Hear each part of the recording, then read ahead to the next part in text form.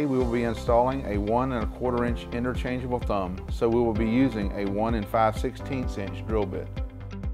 Set your drill press to the desired thumb pitch as you would to drill any other ball. Use the white tape to ensure consistent depth of the it hole. When you scuff the tape, you have completed the 1 5/16 inch drilling process. Before touching the tape, clear the shavings from the top portion of the ball. Now switch to the 1/2 inch drill bit and drill the hole 1 inch to 1 1/8 inches deep. Use the funnel provided in the kit to vacuum out the hole and remove all residue from the 1/2 inch hole. Lightly sand the top portion and entire section of the hole. Use the VISE Purple Insecure Plus glue to put a light bead of glue around the top portion of the hole to receive the top sleeve.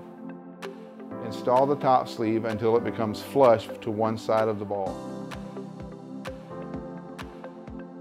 Lock the ballet onto the insertion tool. Make sure the timing notch and the lock notch are engaged.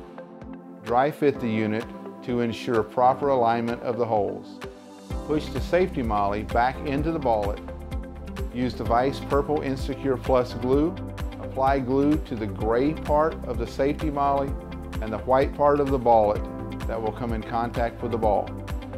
Install the insertion tool and rotate one time to spread out the glue and align the black line of the insertion tool with the back center line of grip. Use the pushdown rod to re-engage the safety molly into the ballet securely. Install the molly expander tapered side down. Use the it screwdriver and lightly tap it until it firms up.